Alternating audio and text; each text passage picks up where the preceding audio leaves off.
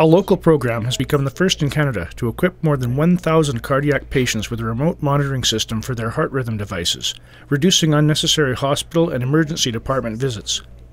About 1,200 patients, mostly in southern Alberta, are now using the Medtronic CareLink system.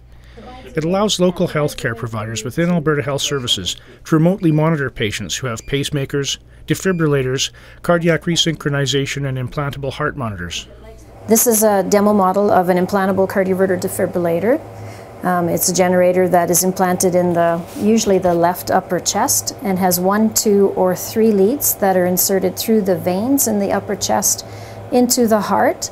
And the purpose of this generator is to monitor the heartbeats and, if necessary, pace to keep up the heart rate, and also to treat any fast heart rhythm disturbances with either overdrive rapid pacing or the actual delivery of a shock from the device. The remote monitoring system, fully funded by AHS, uses a small bedside monitor about the size of a clock radio, which transmits data from the heart rhythm device over a phone line to a secure server. The device data is then reviewed by clinical staff. Information retrieved from the generator, and also for programming purposes, we can put the in-clinic programmer wand over top to provide the link that allows us to program or adjust settings.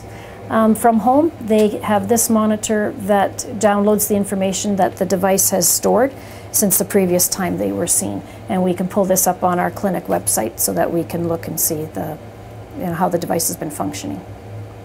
Well, the major advantage is convenience. So we have patients that come from many hundreds of kilometers away, and this replaces their need to come to Calgary to be seen by us and to have the device checked. So everything that we can record during a visit in the office, we can also record over the phone lines through this remote monitoring system. It saves me travel time. It allows me to travel more conveniently when I go to the United States or elsewhere in the world. I can take the device with me. And I think for me the big thing is peace of mind and knowing that when there is something that I don't understand, I can find out fairly quickly whether it's something to worry about.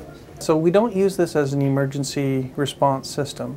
It's not meant to replace patients needing to go to the emergency room if something urgent happens. But it also will advise us if something isn't working well with the device. If we sign on to the system, we'll see that there's something wrong. We can call the patient. And in several cases, it's actually resulted in the patient getting to the hospital before they ever knew something was wrong with their device, and being able to deal with things in a very quick fashion and to be able to save the patient a lot of grief and suffering. Don't have to travel to the hospital as often to interrogate the device, and it gives me peace of mind. If I've felt something that I'm not sure what it is, I can do a transmit and somebody will phone me back in fairly short order and tell me that there either is something to worry about or there's nothing to worry about, which is usually the case.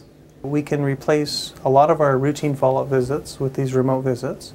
So if a patient needed to come in every 3 months or every 6 months, we could cut down that to seeing patients once a year. So it's far more convenient for the patients, it's far more convenient for our staff in terms of scheduling, and it can greatly reduce the number of visits.